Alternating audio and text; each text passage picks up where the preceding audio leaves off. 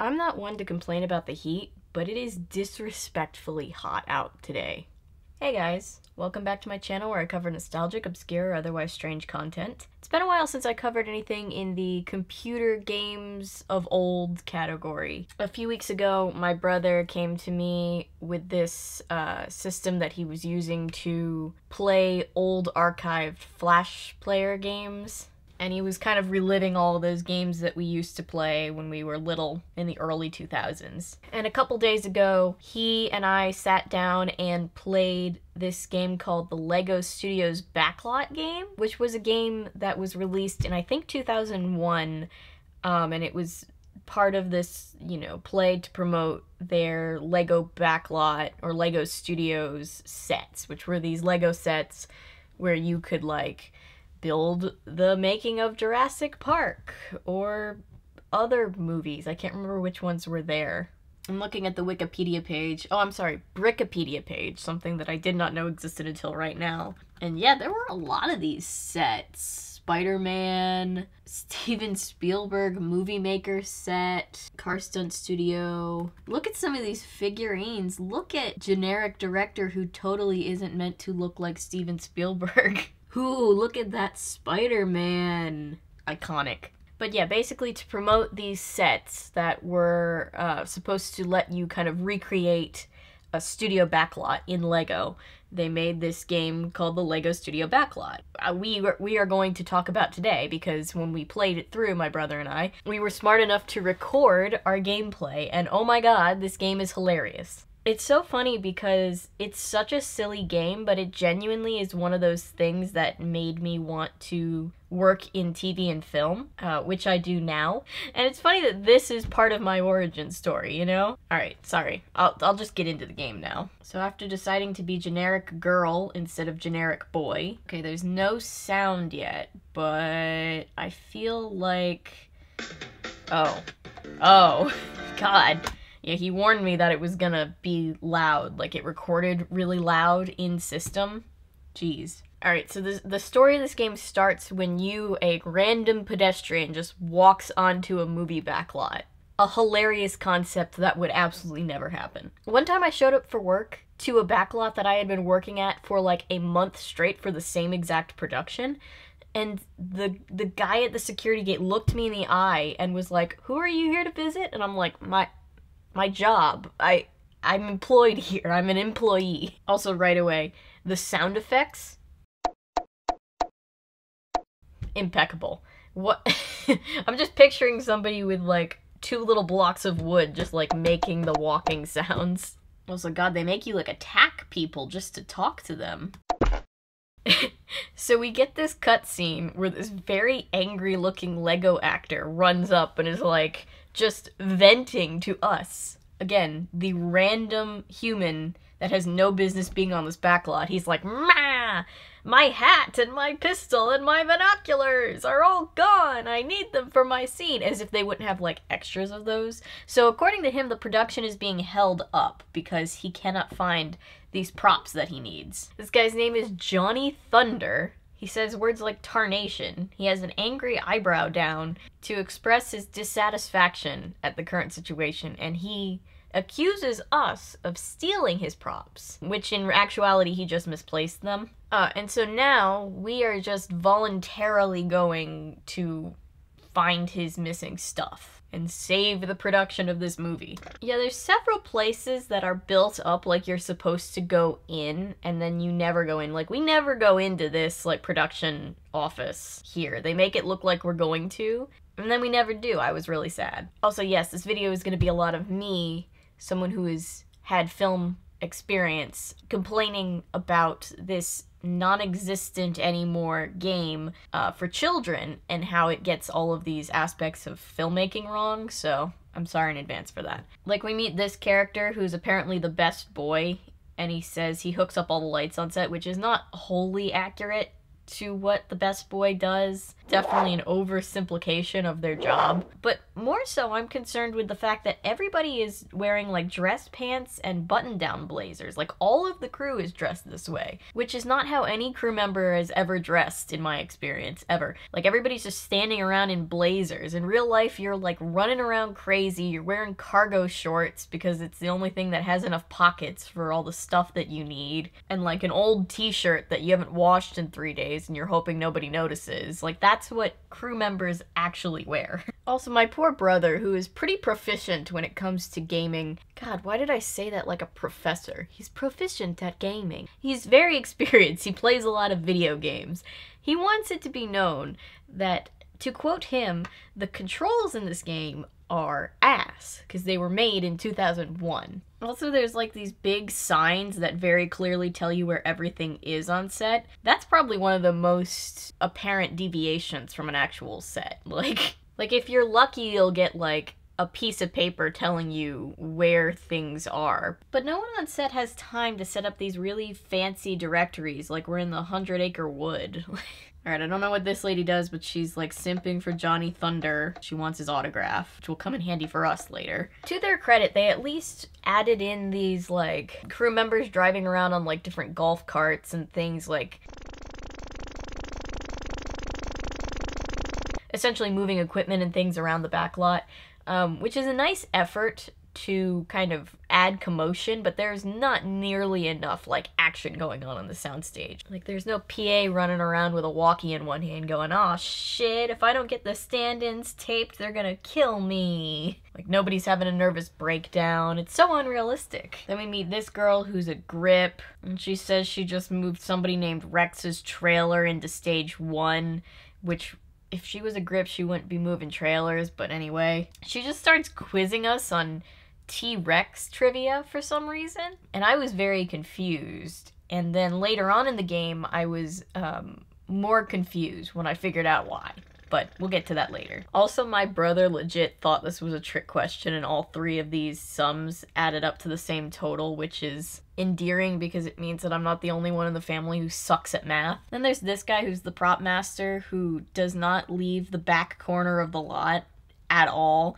And he gives us this quiz where he's like, look at these random movie posters that are here for no reason. If you can tell me which movies they're from, you're on the road to success, kid. Which is not much of a quiz, because obviously these are the movie posters for the Grinch live-action movie, another Cinderella story starring Selena Gomez, and Toy Story 3. Come on. I love how we're apparently the most clueless person on Earth. Sled? Slippers? I do not know what these things are. I'm only interested in movie gear. Then we have to climb up onto this upper balcony using these boxes, which definitely seems to go against OSHA, to talk to the wardrobe lady, who's like, hey, random person that I literally just met right now, try on the actual wardrobe that I need to put on the main star of this movie to see if it fits. Keeping in mind that the star of this movie seems to be a middle-aged man and I seem to be a college-aged woman. And then she's like, I'll give you a little privacy so you can change. Meanwhile, we're up on this 3rd-story balcony where literally everyone on the backlot can see us. This one time I went into the wardrobe trailer for something and I had to change. They like left me behind this curtain and they closed it. They're like, we'll give you some privacy. And I'm like, okay. I turn around and I'm in the back of the trailer where the entire back of the trailer is just like a glass door and like all these crew members just can see straight in. So I'm like, this is great privacy, thank you. They did what they could though, I appreciated it. And then we just keep the outfit. We never give it back. We just parkour off this ledge and then we just wear it. So that's weird. Then we meet this guy who's a PA who says the most accurate thing in the entire game, which is if you want to learn to be a PA, you have to learn to run. If If you want to be a PA, you've got to learn to know everything and materialize out of absolute nothingness when you're needed. This guy, and we never find out exactly who he is. I don't know if he's like a producer or an actor or whatever, but he's just lounging in this lounge chair, reading Variety magazine. They didn't even try to give it a fake name. And he tells us that the tour guide has lost one of the props back here, so we can get this. Well, it's his hat, so it's not a prop, but it's one of the 3 things that he's lost and he needs. And so we now have that.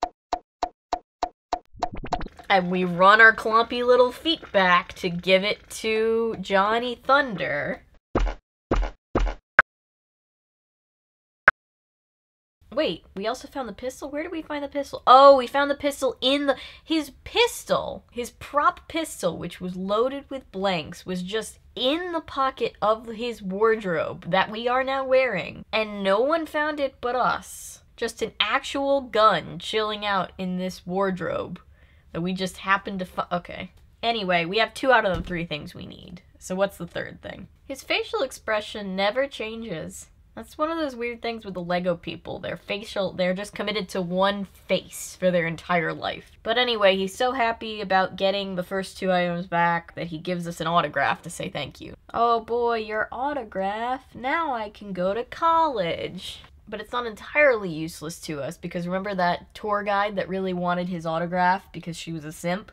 We can give her the autograph, and then she just volunteers information about where the 3rd prop is. The prop that is needed, imperative to the movie. It's holding up production. She's holding this information hostage until she gets an autograph. Why? Why couldn't she just tell us that before? Why did she need to be bribed to tell me that? God, I'm not over it. The thought of them not having duplicates of anything, and therefore one singular missing prop being the thing that holds up entire productions.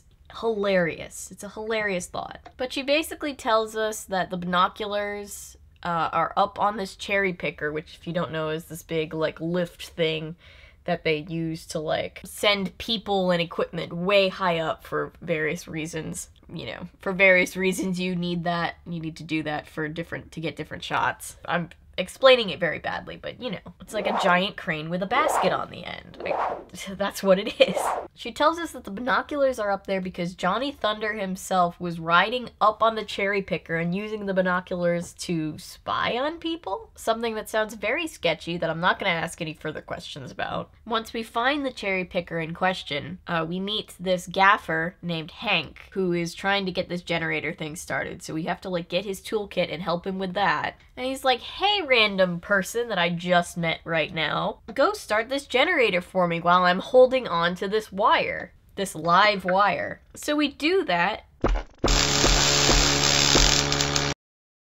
Almost kill the man. He's like, ouchie, don't do that again, please.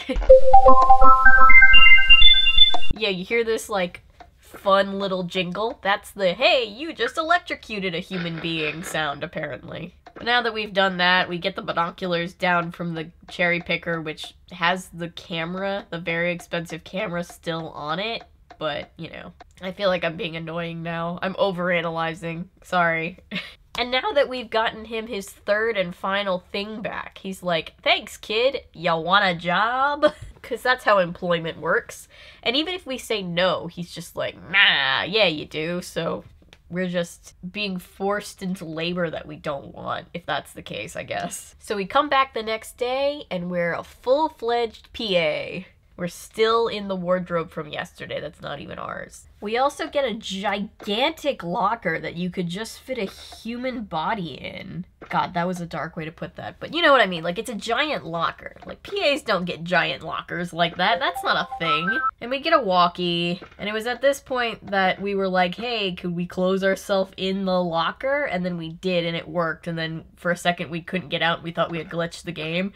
And right at that moment, our new boss started yelling at us over the walkie, and we were like, oh shit, we're about to get fired in this non-existent job we have. Yeah, I'd love it if crew members actually got, like, locker rooms like this. This is just not a thing, and it makes me sad. I want this to be a thing. It'd be so convenient. And then no matter how fast we run, he's still yelling at us. Like, hurry up. We're like, we're hurrying. We can't teleport. Give me a second. And so now I'm getting pissed off at my fake boss Because again, this is a children's game, and this job that we have does not exist. But this is the thing that bothers me maybe the most out of anything else. This is so anxiety-inducing. He tells us to go into one of the sound stages and get coffee orders for everybody, right? That's fine. But the light over the door is blinking, which is the universal signal for, hey, we are filming, do not open this door because you will absolutely ruin our sound and therefore our take, and then you'll get fired.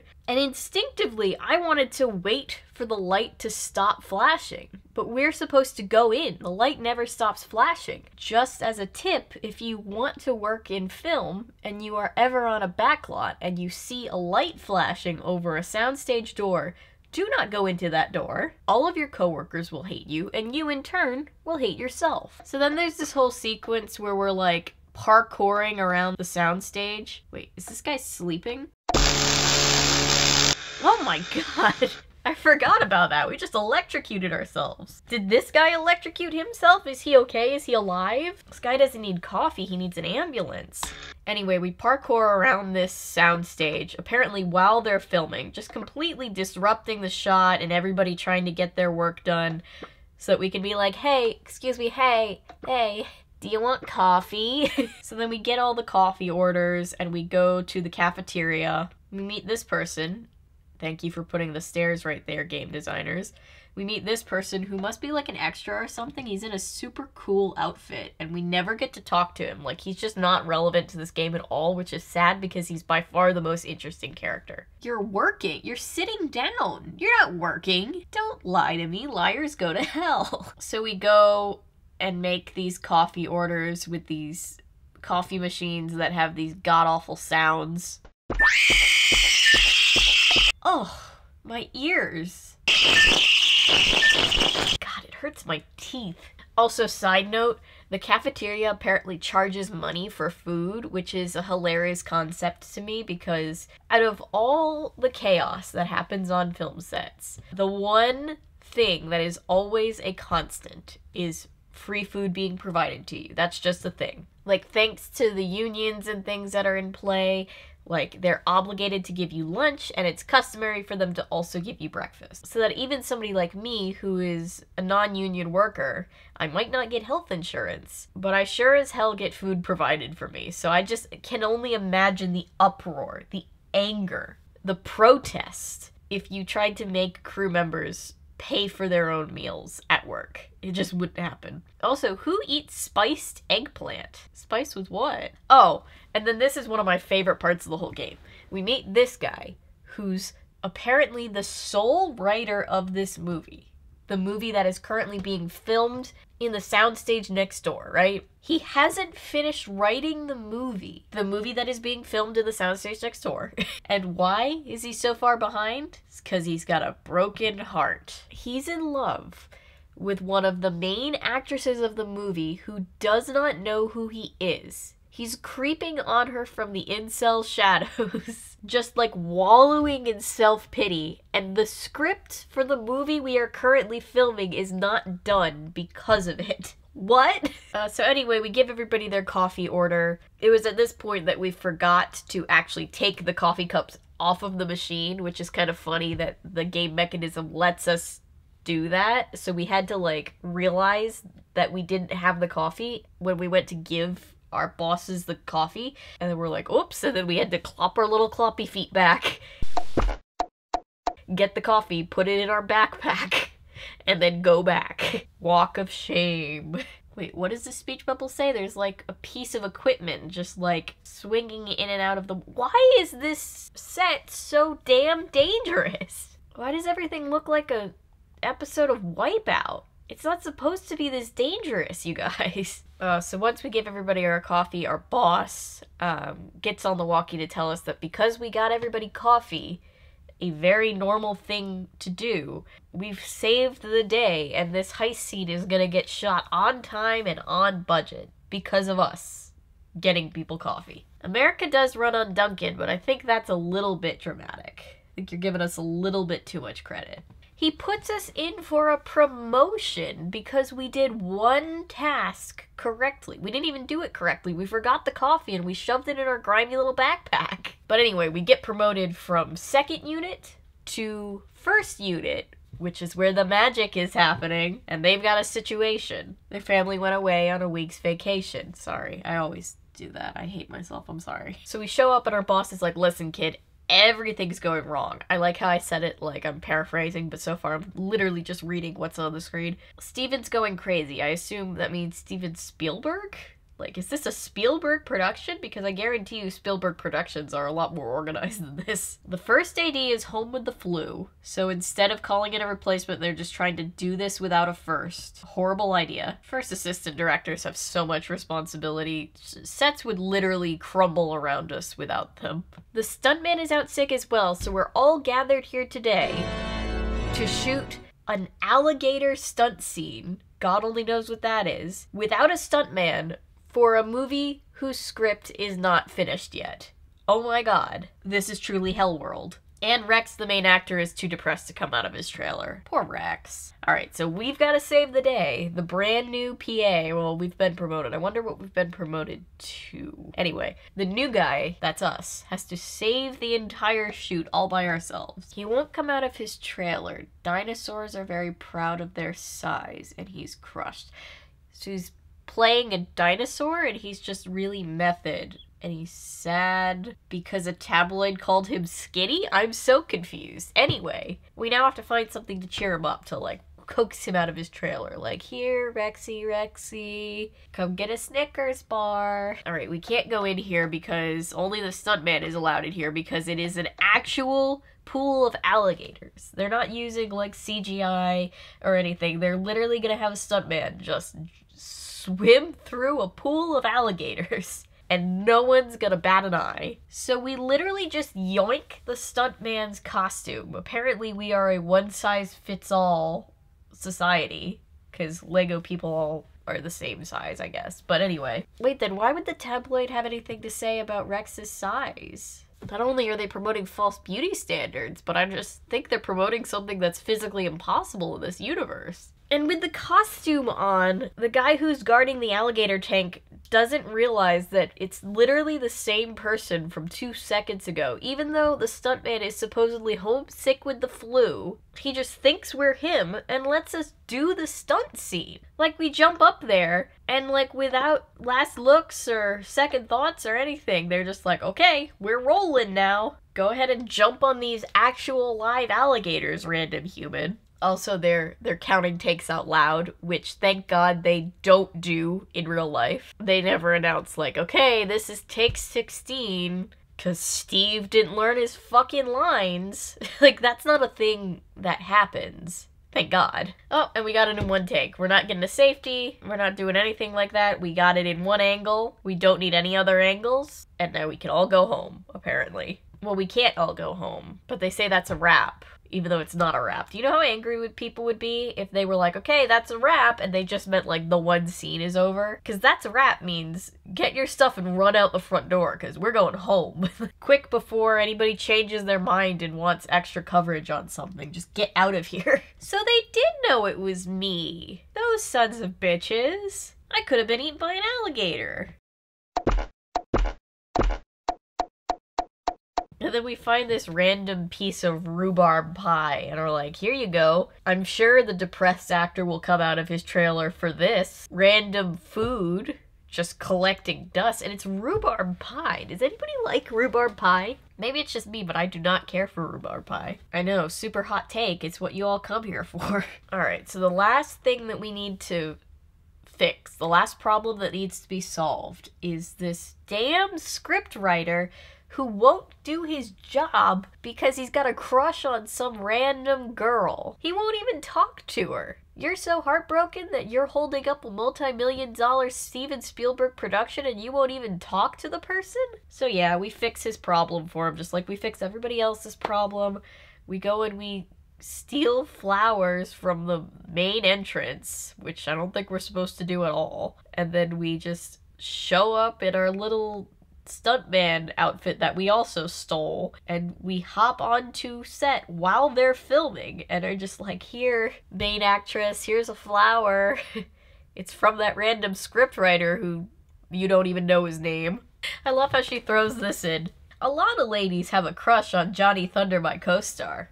But he doesn't do much for me. I prefer quiet, bookish types. He doesn't do much for me. It's not often in a children's game that the main character says, I'm just not sexually attracted to that person. I look at him and I'm not horny at all. So we give her this flower and we're like, it's from Frank, the screenwriter who's too much of a little bitch to come and give you this flower himself. And she's like, oh, he's so cute. And she gives us a love note to give to him. Why do we have to do this? Just talk to each other, people. This is your sign. If you've got a crush on somebody, and it's not like a stalker situation, you actually like know them and you have a crush on them, tell them. Worst case scenario, they'll reject you and it'll suck for like a minute, but then it'll be over with. I promise. Big sister rant over. Let's finish this damn video. I'm Steven the director. It's like they didn't want to say that this was Steven Spielberg, but all the while they're selling an actual Steven Spielberg Lego figurine. It's confusing. They're literally shooting a scene and he's like, I need Frank to get me that script so that I can shoot this scene that we've blocked out and set up, and we're literally just waiting around for a script. Surely there was someone that actually had set experience that they could consult for this project, right? Like, if you're gonna teach kids about movie sets and go into enough detail to teach them what, like, grips and best boys are, at least give them an actual, like, play-by-play of, like, how sets work. At least tell them what they're getting in for. Like, have a second just, like, in the corner crying, like, we're gonna be behind schedule today.